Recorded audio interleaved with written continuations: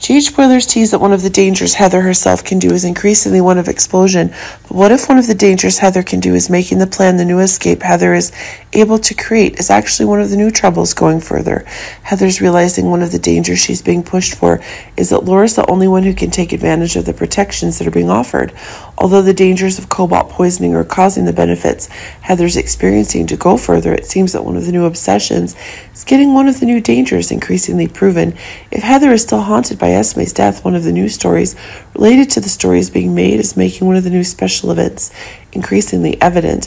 When it was the darkness Heather was still having, but when Laura is aware of the suffering Heather is having and the empathy issues Laura is having related to the story of sympathizing with her old friend, when witnessing the struggles to make peace with the terrible things she's done to so many people, seems that Laura is noticing the changes Heather is having, and this is causing the new story about her own actions to protect Heather from prison to be proven more quickly.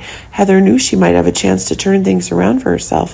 Heather's desire to be free is increasingly evident as the idea of leaving prison is making one of the new stories go further. Is she just taking advantage of the opportunity to get Laura on her side and push for a review of her sentence? But it seems that Heather's efforts are still one of the success stories when Laura is doing everything she can to ensure that the story that Heather is getting warrants new events.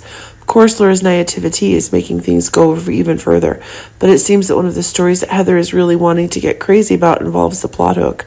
But it seems that one of the evidence that Laura is trying to get seems to be pushing one of the new troubles that are getting Trina and Anna themselves.